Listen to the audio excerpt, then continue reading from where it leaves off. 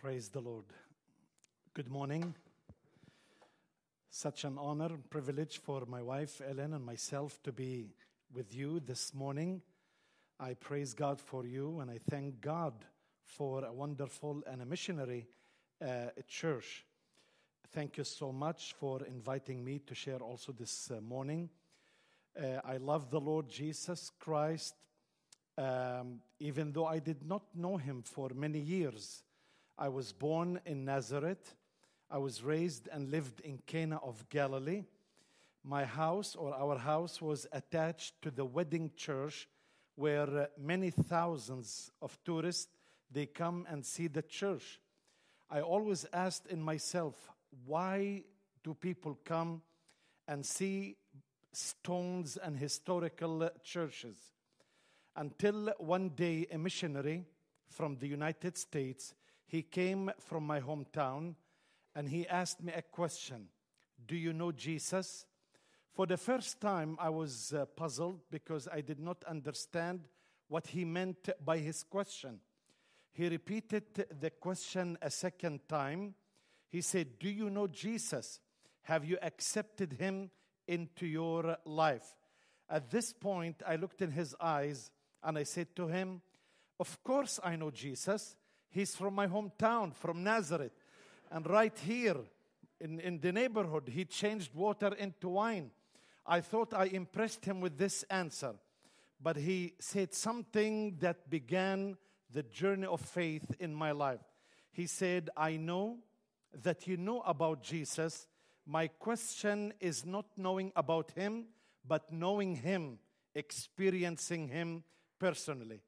And at some point, I received Jesus, but it was not only a faith in Jesus, but it was a total and full surrender, dedication, consecration to the ministry, to serve and to witness about the Lord Jesus Christ. From that moment on, I began to witness, I began to preach the gospel, and the Lord opened a great door. And specifically in media, I had the privilege to start the first television program in Arabic language in the Arab world. And today we are seen in many countries, and many millions are watching, and thousands of Muslims and non-Muslims are receiving the gift of salvation.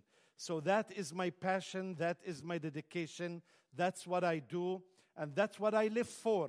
Is basically to win souls for Jesus Christ. This morning, I have a message on my heart. And this message is focusing on missions. Because I believe Jesus Christ is the greatest missionary. He came to our earth, an earth full of sin, of hatred and animosity, and he brought peace, reconciliation, and most importantly, he brought salvation and justification, and he brought eternal life and to be with him eternally once we accept and receive his gift of salvation. I would like to read from the Gospel of John, chapter 4, beginning with verse 34. John chapter 4, beginning with verse 34. Jesus said to them, my food is to do the will of him who sent me and to finish his work. Do you not say there are still 4 months and then comes the harvest? Behold, I say to you, lift up your eyes and look at the fields, for they are already white for harvest. And he who reaps receives wages and gathers fruit for eternal life, that both he who sows and he who reaps may rejoice together. For in this the saying is true, one sows and another reaps. I sent you to reap that for which you have not labored. Others have labored, and you have entered into their labors. And many of the Samaritans of that city believed in him because of the word of the woman who testified, he told me all that I ever did. So when the Samaritans had come to him, they urged him to stay with them, and he stayed there 2 days. And many more believed because of his own word. Then they said to the woman, now we believe not because of what you said, for we ourselves have heard him, and we know that this indeed the Christ, the Savior of the world. May the Lord bless his word. Mission is possible. It's possible for many reasons. But let me first of all give you about the background, what's going on in the time of Jesus. Jesus, the Bible speaks in verse 4 in the same chapter, he must go through Samaria. And we know from culture, rabbis or Jewish rabbis do not go through Samaria lest they will be defiled. So what they do, if they are in Judea, they will go eastward to the Jordan River. Then they travel beyond the Jordan River, and they go back like a circle into the Galilee to avoid to enter into a Samaritan territory, which considered the enemies of the people of God. That animosity started in 722 BC, when the Assyrians took the 10 tribes of the north and they brought other nationalities into the region. So they intermarried and they mixed together. So when the Jews came from the Babylonian captivity, for them was terrible, horrible, and they could not even deal with the Samaritans. More worse, the Samaritans only believed in the Torah, the 5 books of Moses, denying the rest of the scripture. And the animosity grew up specifically between the testaments during the time of Maccabees, to the point by the time Jesus came, if anyone wanted to say a bad word, they will say, you are a Samaritan. And in fact, they said this about Jesus. You are a Samaritan, that is equivalent of Satan. So we have to realize in those days, politically it was very hot.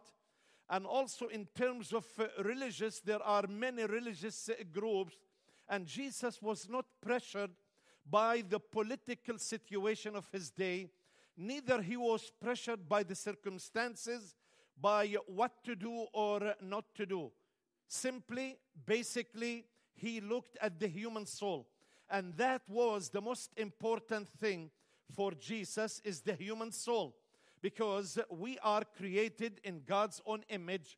We are the subject of his love, and we are the subject of his care, and we are the subject of his plan of redemption. Jesus, not only he spoke in publics and for groups, but he also, in the Gospel of John, we see that he dealt with many individuals. This individual specifically was not from the people of God. She was from a different race. And yet Jesus moved through the power of God, through the power of the Holy Spirit, and everything he did, he was to appease and please his Father. So when he went through Samaria, in his plan to meet with individual, and that individual is a woman. According to the Jewish tradition, it is better to burn the words of the law than giving it to a woman. How much worse to give it to a Samaritan woman who is considered enemies of the people of God. And yet Jesus approached her and he went to speak with her.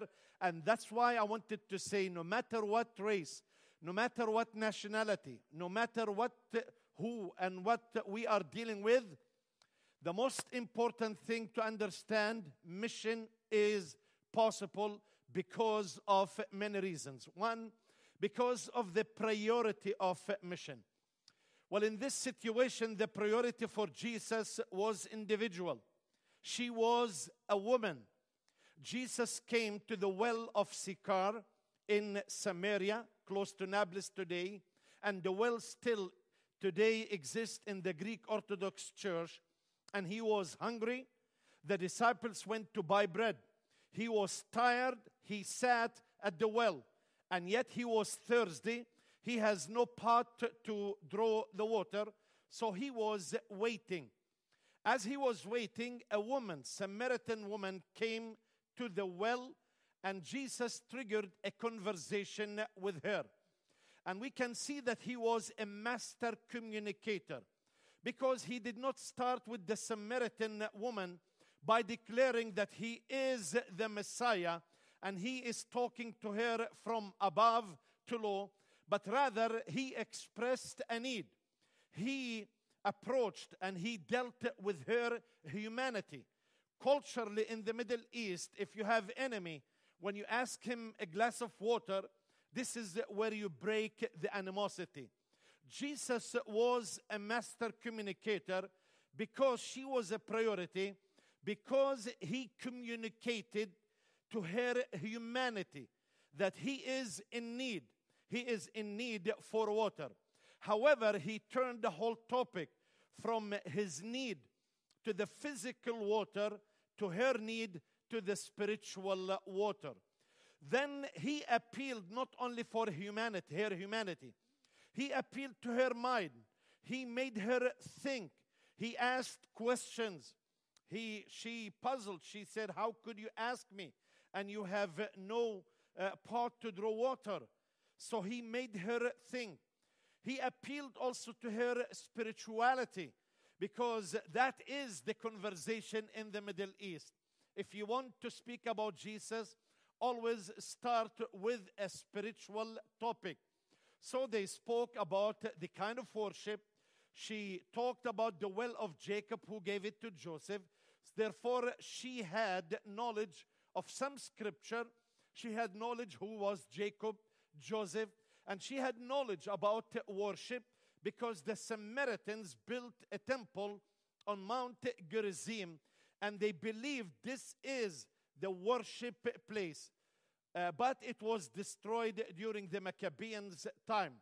So Jesus drew her attention to the true worship, not in Jerusalem, not on Mount Gerizim. So he appealed to her humanity. But also, Jesus destroyed her beliefs. That's very important in communication. He destroyed, because for us in the Middle East, we deal with people who are antagonistic to the gospel. Therefore, everything we speak, we say, we have to explain what we say and what we express. For example, if we say redemption, we have to go through the process of explaining the word.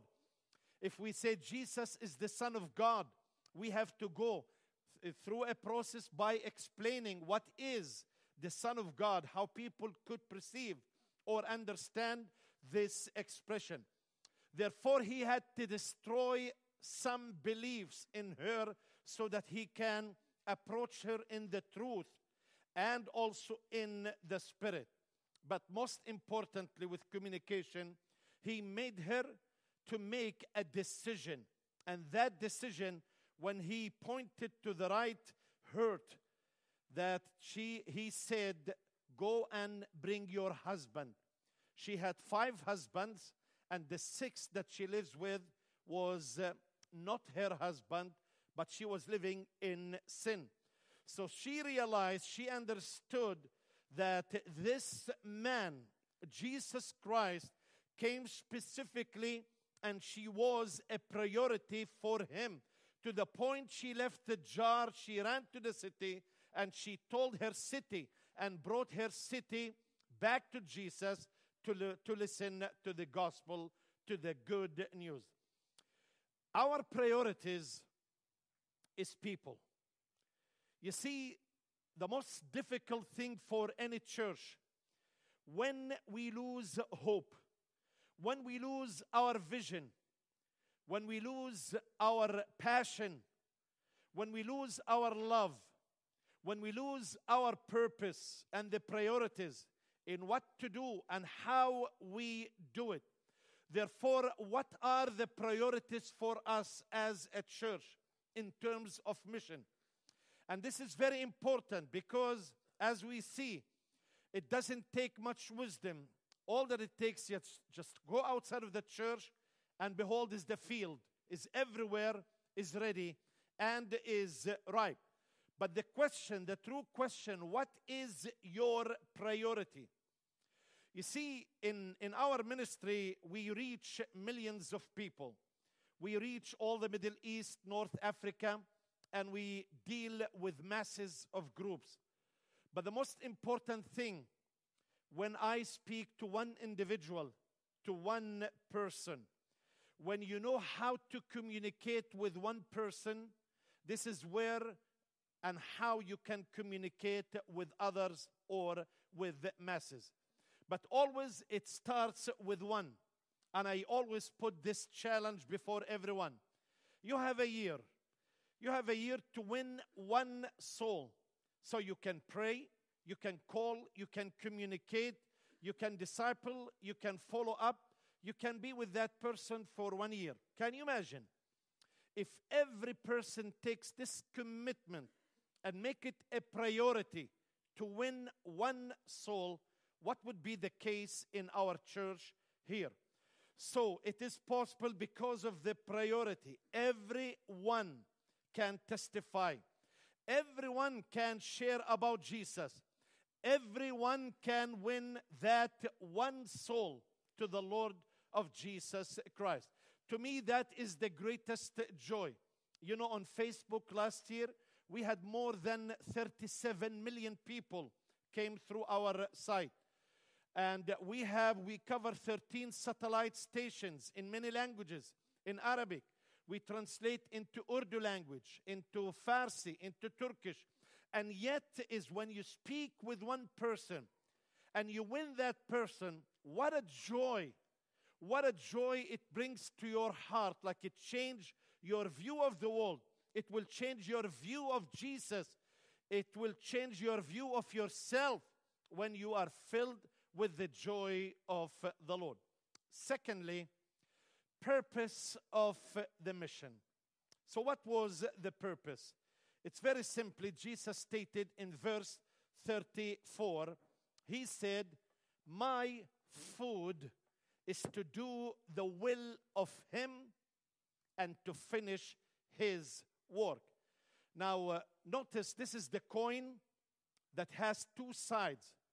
One side, Jesus said, my food is to do the will of him. If I exist, and food is the sustenance of life. If I exist, and the purpose of my existence is to do the will of the Father, but the other side of the coin, to finish his work. See, so many times we start something, but we do not finish. And the most difficult to anyone, to any person, when you have a dream in your mind, you have a vision in your heart, and years passed, and you feel that you are not fulfilling your dream. You are not fulfilling the purpose why God has created you. God has a purpose for every individual here, for everyone. For Jesus, it was very clear. It's not the need, it's not the pressures, whether politically or from the religious side. It was to do the will of the Father. 26 times in the Gospel of John, the Bible speaks that Jesus came to do the will of the Father and to finish his work. We see that stated 2 times. When he prayed in John 17, he stated that the work the Father has given to him, he has finished. And when he was on the cross, he said, it is finished. What a joy. What a satisfaction when he fulfilled the plan that he came to do, the plan of redemption. Likewise, we see in the life of the Apostle Paul. Paul, from the first moment he saw the risen Lord on the road to Damascus, he said, Lord, what do you want me to do? And he kept on the course all his life until the last moment when he stated to his son Timothy, 2 Timothy chapter 4, verse 7, when he said, I have fought the good fight, I have finished the race. You see, for Jesus, that was the main purpose, is to do the will of the Father and to finish his work. The most important thing about consecration is not only to please God, but to satisfy his heart. And that is dedication. When they used to offer the burnt offering on the sacrifice, God will smell the sweet aroma and he will be appeased and pleased. He will be satisfied. You see, if we live in our lives unfulfilled, and yet we have a task, we have something to do. So here he is speaking not only about his vision, not only about his passion, but he speaks about task. You know, he finished the task. And that's the plan of action that he puts ahead of him. So when we have a plan of action and we finish that, it's the most fulfilling thing in your life. What is the enemy doing these days? We call it spirit of confusion or disorder. So many people reach a point that we cannot even discern the voice of God. We cannot discern what's going on. We cannot discern the times and seasons. What's going around us, everything has a purpose. Even the refugees, whether you accept or reject, they are here in Canada for a purpose. Why not to discover what is the purpose and what can we do? But also, God has a season everywhere, and God has a purpose. I have been serving the Lord for many years, but in the last 8 or 9 years, I have been going to Iraq, then Syria, and it was during the war. I saw the sufferings. I saw the pains. I saw hundreds of thousands running only with their clothes. I have seen people, they lived a normal life like you and me. The teacher, the engineer, the doctor, the business, every type of work. They are happy in their homes. Within one night, they had to leave everything. Even on the border, they have to take from them the ring and the phone. So they were left nothing, without anything. I just came back from Australia. I met someone who lost 63 stores that he has in Iraq, all over Iraq. They were destroyed completely by ISIS. And so many people lost so many things. But you know, when you deal with a ministry in the right timing, this is where you see the fruit. We've seen a breakthrough in Iraq. We've seen many people coming to believe in Jesus. And in the last 4 years, I've been going to Syria. The Lord gave me favor in the eyes of the government and also the Kurdish side. The ministry is growing there. Now, what we hear on the news is sad, bad, and negative news. But in God's eyes, when we have the spiritual eyes, we can see differently. God is at work. God is changing lives. Just recently, I met the head judge there. She had a cross. I said, "Oh, you are a Christian?" She said, "Yeah, I hate Islam. I hate the violence. So I decided to leave Islam." Then I said to her, You cannot be a Christian because you hate Islam. You be a Christian because you will fall in the love of Jesus, because you need to receive salvation. So I began to speak about salvation. She accepted the Lord. Her husband accepted the Lord. Her children accepted the Lord. And today we started 5 churches in that region. Just 3 months ago, we baptized 34 believers from that region. It's simply because the season is ripe. So when you have a purpose and you are moving toward that purpose, God will do His part. God will open the door, and God will open the way, and your ministry and your life will be productive. Therefore, you live satisfied because you have a clear purpose, and that purpose for missions is to honor and to glorify Jesus Christ. Thirdly, let's see, about missions, the passion. Jesus said in verse 35, "Do you not say there are still 4 months, and then comes the harvest? Behold, I say to you, lift up your eyes and look at the fields, for they are already white for harvest." They are white for harvest. All that Jesus said, lift up your eyes and look at the fields. Unfortunately, in the Holy Land, we don't have massive lands like Canada. You could fly 4 or 5 hours over fields, especially when you go to Alberta. In Israel, what we do is basically we depend on God. If it rains, it's a blessing.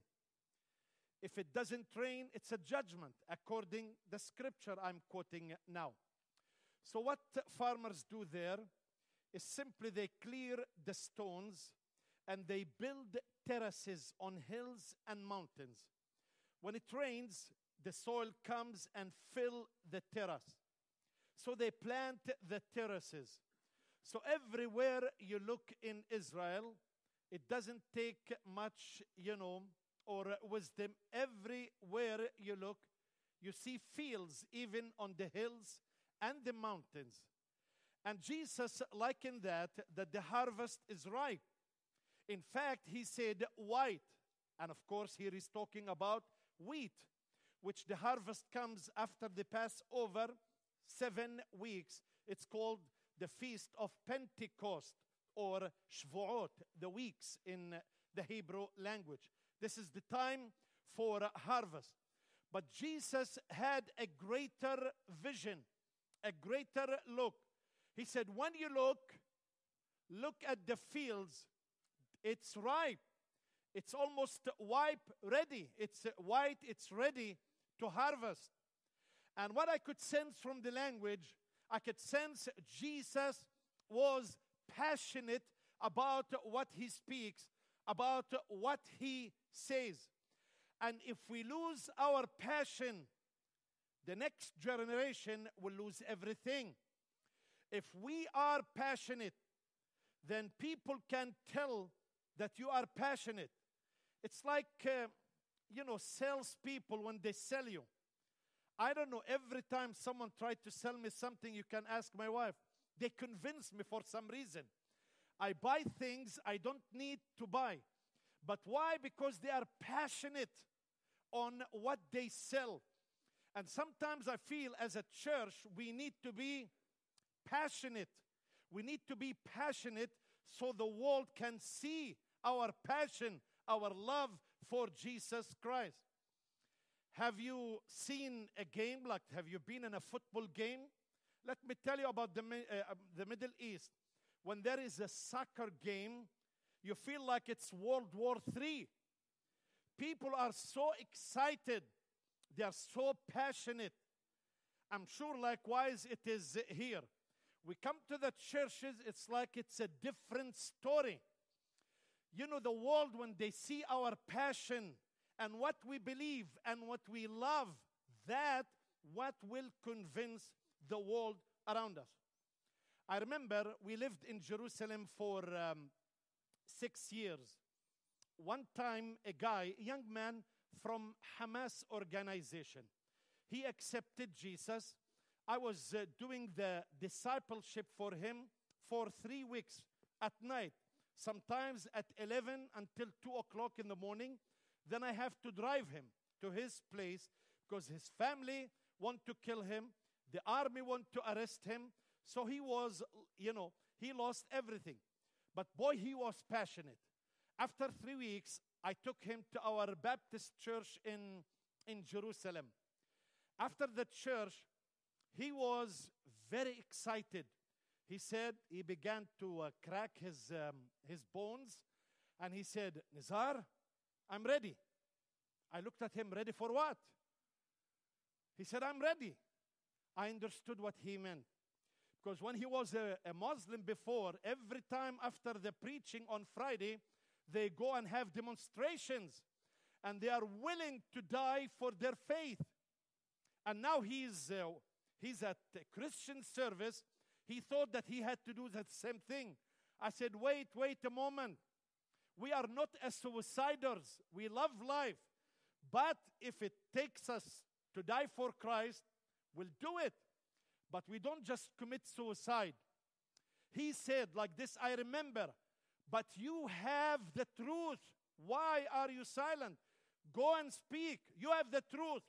So that passion that was in him really touched, said, wow, if we have young people like that, we have young people are willing to die for a false cause, whether politically or religious cause, and yet we are trying to be politically correct in Canada. I'm sorry to say that. We're trying to please everyone. It doesn't work like that. Jesus was passionate. Lift up your eyes and see.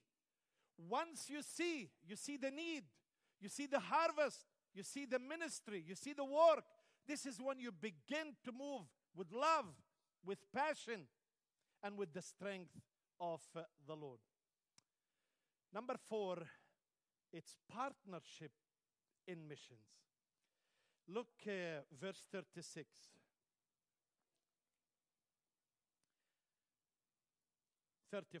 Do you not say there are still 4 months, then 36?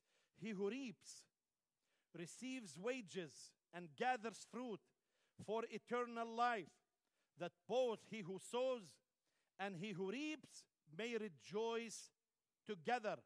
For in this the saying is true, one sows and another reaps. So, here Jesus is talking about the principle of partnership. Partnership in mission. Take it. There is no one organization or one church or one person can do all the work. It's a myth. It's a heresy. The work, I was in Billy Graham's conference. I was on the theology committee when they said it's the ministry of the whole church, preaching the whole gospel. The whole church to the whole world. In other words, if there is no partnership, we cannot achieve the plan of God. Here he talks about the sower, the one who sows, and the one who reaps, but both gather fruit for eternal life that may bring them joy. So when there is harvest, there is a joy in the book of Psalms. When there is harvest, we gather. But not only the fruit, we gather for eternal life that we may rejoice. Rejoice together as partners.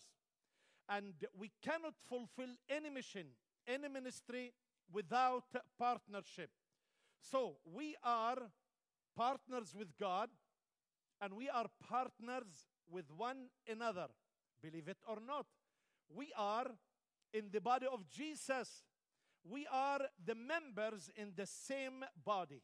You and I, it doesn't matter where you come from. We are one body.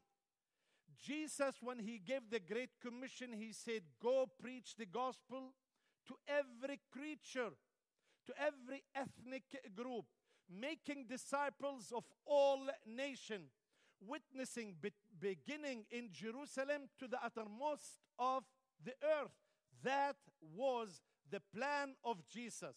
How we fulfill it? In partnership. Partnership, basically, I say, I can't do it without you. We need the whole body, the whole giftings, the whole possibilities, everything to put it into one work. So to see the vision, the mission of Jesus being fulfilled in our generation. 2 Corinthians chapter 6, verse 1. The Bible says, we are co-workers with Him, with God. Now, this is a very difficult concept for me. I understand we are partners, but we partner with God. That's very difficult. And likewise, he said it again in 1 Corinthians chapter 3.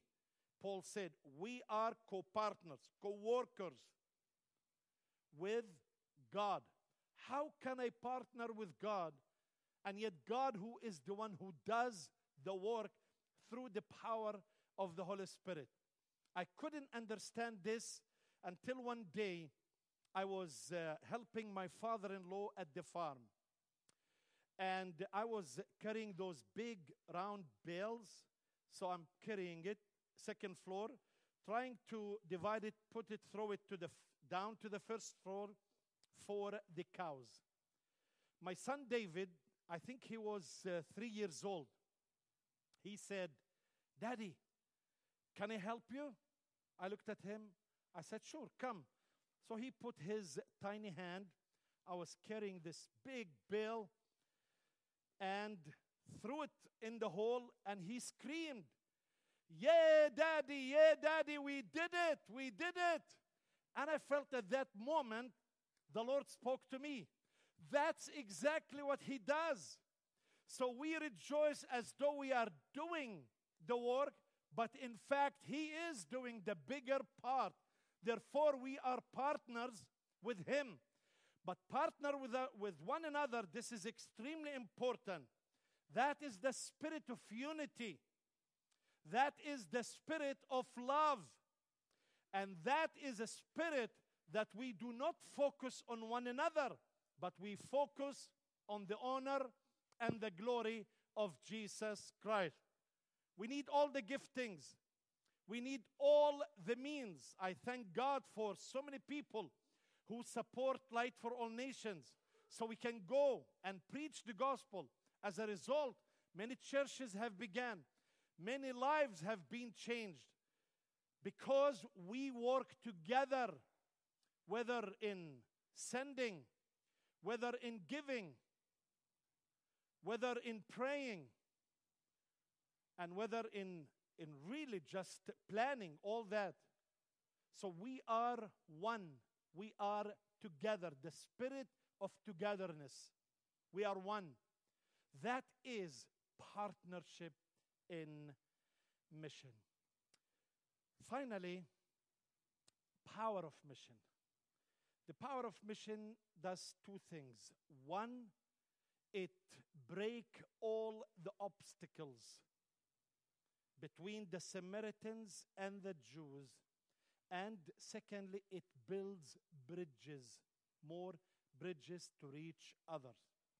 We have seen this in the missions, in the work of the Lord. We've seen people who were against Jesus, and yet they come to Jesus. I remember I was speaking in a conference, and I asked people to come forward. So I was praying for people. There is a guy in the back. He's about 2 meters height, 1 meter wide.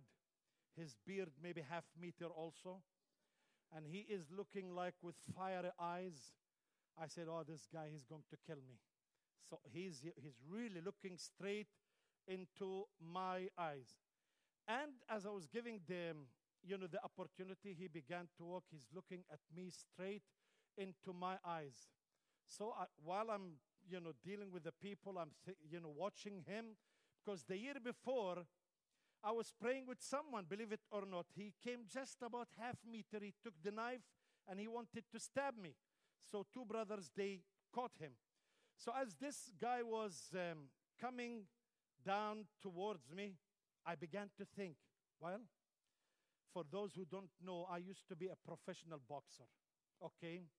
So I began to think, okay, he's coming. I'll give him the left. If he does anything, then with the right, I'll knock him out. This is what I'm thinking. So he came and he stood right in front of me. His eyes still fire like in his eyes. He spoke like a robot. You know, you turn on a robot. Just four words. He said like this. I am from ISIS. I came to kill you. I heard the message. I want to be a Christian. Just like that. And I said, come here. I took him and hugged him. I said, I was planning how to knock you out. And it's the power of the gospel. You know, believe me, there is no other word. I studied Eastern religions. There is no like Jesus. There is no like the Bible. Nothing. There is power in this word. When you speak the word with the spirit and truth, and in the right time, it will change lives. It will change people. One time I was, speaking on TV. There is this Moroccan woman. She married to an imam. And this imam, her husband, every day he comes and beats her. So one day he came and he beat her. And he went to pray for some reason. So she began to question God. What kind of God? The injustice. And so she decided to commit suicide. As she was planning to commit suicide, she fell on the couch. And guess what?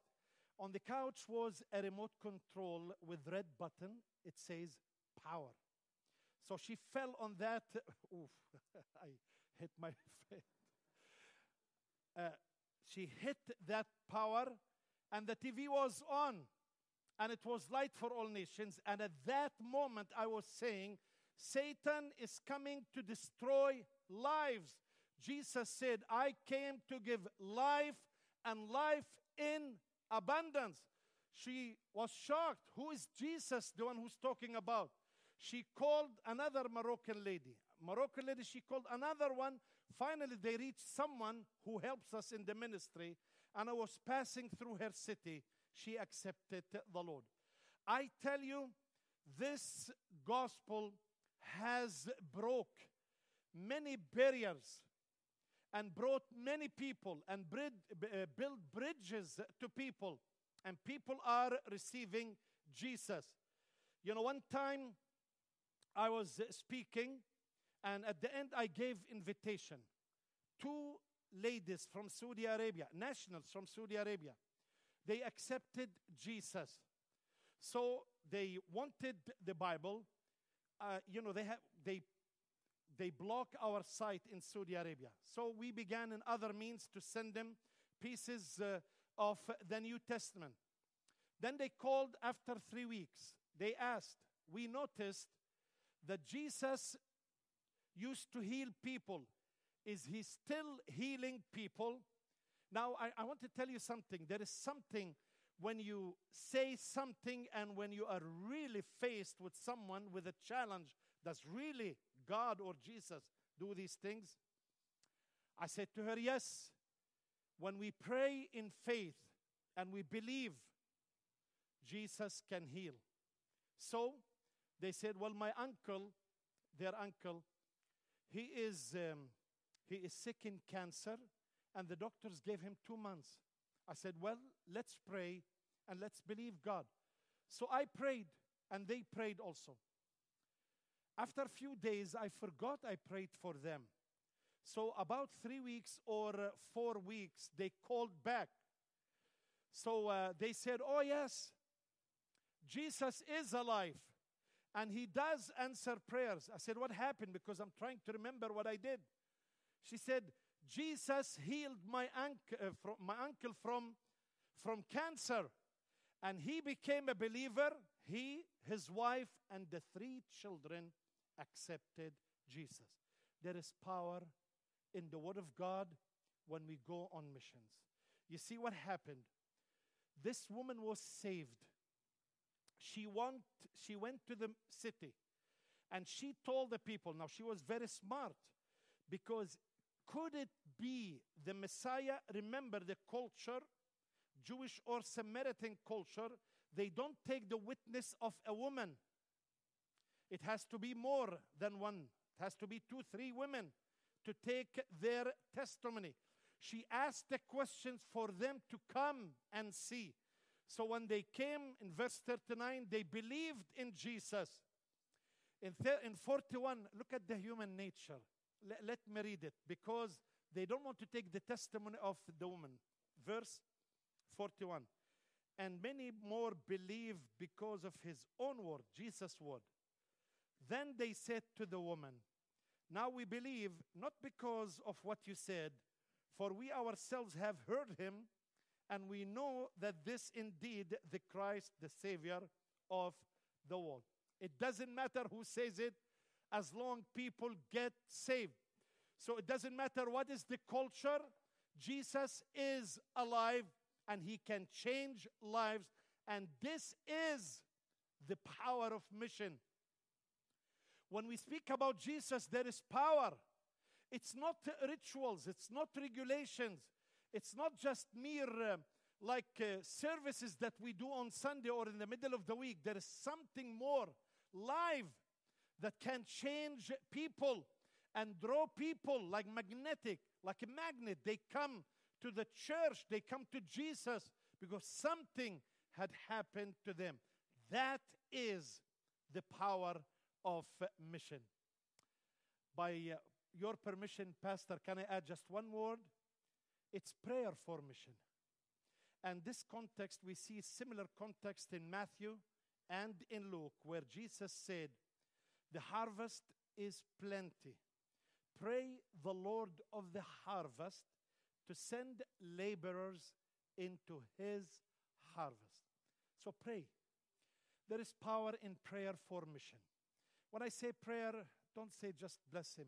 Pray for him, for his wife, for his children, because they are facing all kind of attacks, all kind of temptations, all kind of obstacles. And we pray for them so that the will and the purpose of God be fulfilled in our generation. And that is the plan of God. That is a possible mission. When we think about the priorities, when we think about the purpose for mission, when we are passionate for missions, when we partner together in mission, when we believe in the power of mission, that when we speak, the word can bring change to lives. When we pray, we see the move of God. The Holy Spirit will convict hearts and draw people unto Jesus. That is my prayer for every individual. Now, many of us, maybe we lost the vision. Maybe we lost sense of purpose. Maybe we lost the passion. Maybe we lost our first love. We can't focus on priorities. We can't even know what we want to do. Day comes, day go. We're confused. We can't even hear. I pray in Jesus' name that today will be a day in your life where your dreams and visions are restored, where you put in your heart to win that one soul, for Jesus Christ, and that will give you satisfaction, joy, and purpose in your life. Now, I wanted to pray now for the church, and I wanted to make it as a commitment. If really the Lord spoke to your heart, and you want to do something, maybe you need to ask for clarity. Maybe you need to ask the Lord to show you, to reveal, to open your spiritual eyes, your spiritual ears, to perceive what His plan for your life. Maybe you want to pray that no more confusion in your life, that there is a clarity in what you do. I would like to pray. But anyone needs prayer, please stand on your feet right now and let's pray. Let's bow our heads in prayer. And those who need prayer, you really want to commit yourself. Say, you know what? I've been so many years coming to church, but now I want to do something. Maybe you want to pray. Maybe you want to go. Maybe you want to send. You know what? Maybe you want to give, because this is called partnership. And if the Lord speaks to your heart to do something, even don't despise the little things. Don't despise something little, because that little, like little oil, blessed the whole family during the famine. For 5 loaves and 2 fish fed thousands of people. That little thing can do great things in the kingdom of God. Our Heavenly Father, we praise you, we honor you, and we thank you, Lord, for you have loved us an everlasting love, and you have demonstrated this love through your precious Son, the indescribable gift, our Lord Jesus Christ. We thank you, Lord Jesus, because you loved everyone. You went to the Samaritan woman, yet you can be with crowds, and yet you saw there was a heart, lonely heart, that needs to be reached, changed, and saved. And Lord, I pray in Jesus' name that you remove any confusion, any disorder in our life, that we can be tuned with God, to be filled with the Holy Spirit, so that we can move in your direction and to honor you and to enjoy doing your will.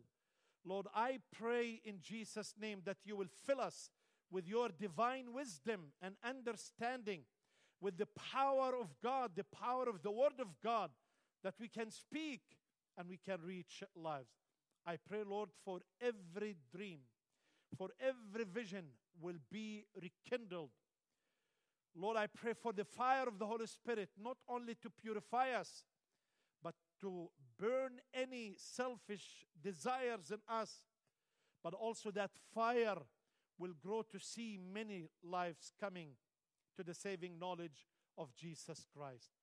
I pray for every brother, for every sister in this church. Bless them, Lord Jesus. And I pray for this commitment, Lord, 1 soul for a year. Lord, help us to win 1 soul this year. Lord, I pray for the pastor, for the leaders, and for this church. It will be a light. And Lord, it will be a witness to you in this city. Bless them. Provide every need in their lives. And Lord, I pray in Jesus' name that many precious souls will come to receive Jesus and fill this place. We love you, we honor you, and we thank you in Jesus' name. Amen.